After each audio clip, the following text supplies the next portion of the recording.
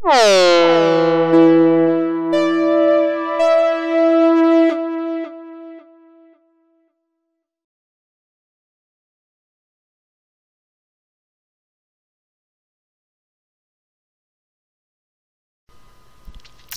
this is Steve from Appsplanation.com, and today we're taking a look at VLC Media Player for the iPhone.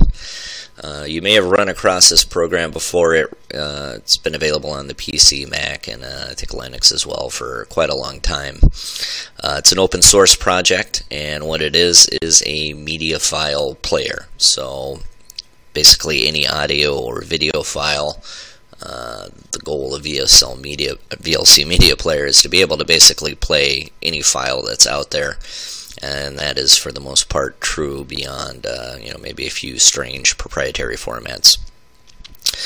The significance of having it on the iPhone is that the iPhone has a closed file system, and it has some specific built-in capabilities in terms of video and audio, and if a file you want falls outside of those, it's kind of a pain in the ass to be able to get to play it directly. Usually you have to sort of re-encode it into a format that the iPhone can read, and like I said, it's time consuming, and I personally have never done it just because it's just too much work.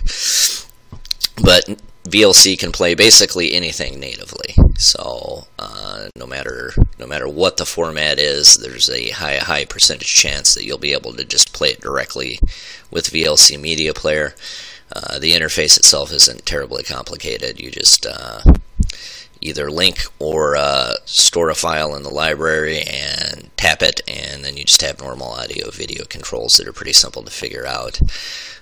In the upper left here, you see the little cone. If we tap on that, it's just going to pull up a bar that shows you all of the different ways you can access those video files. Media library, again, you can hook to a PC or a Mac and pull from iTunes or drag and drop files into iTunes into VLC Media Player and sync them that way, or you can download them directly to the media library from a internet address. Local network capability, so you can plug into a local network, access stuff that way. Open network stream is very cool because this will allow you to hook into live events. Sometimes sporting events and stuff will broadcast live, particularly from UDP addresses, and you can just plug that address in, fire it up, and you're good to go. You do need to be over Wi-Fi, though. I won't do it over the cell network.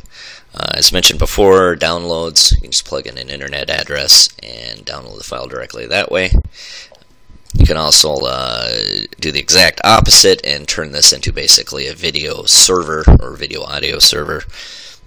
By tapping on Wi-Fi upload, it gives you an internet address from which you can then serve media files back to a PC or a Mac or whatever. It has support for Dropbox and Google Drive. I do personally use Dropbox a lot, so if I click on that, I've already got a link to my Dropbox account, and all the music files from my band are in there, and I can just hop in there and listen to them directly from that. And that's about it. Not real complicated, but on the iPhone, you've just never had this capability to play some of these file formats without, again, sort of reformatting them into a native iPhone format. And like I said, nobody really wants to do that. It's a bit of a pain in the ass. So check it out. It's totally free to download. If you're not using it on the PC, I highly recommend having it around as well. Once again, it's free, and it will play basically any format you want. Another great little thing that it will do that not a lot of other media players will is it will play partial files. So if you've, say, downloaded 10 or 20% of a file and you're not sure exactly what it is, it will actually, it's not always successful, but sometimes you can go in and preview what's in there.